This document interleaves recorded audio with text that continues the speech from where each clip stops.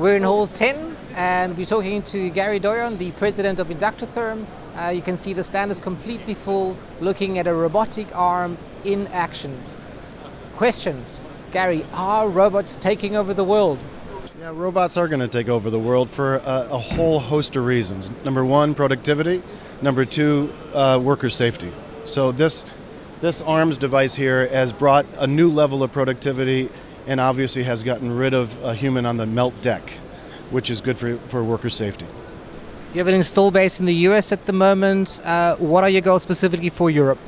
For Europe, it's to introduce the fact that robots can be used in an effective way on the melt deck. We've had a tremendous response from the membership and the people visiting the booth here. We've had to bring 75 salespeople to handle the flood of customers coming in to look at it. How intelligent is the system? What can it all do? Yeah, this system can do everything from taking the slag off the top of the molten metal to introducing new alloys to make the metallurgical properties perfect, to taking temperature measurements. So it can do every function on the melt deck.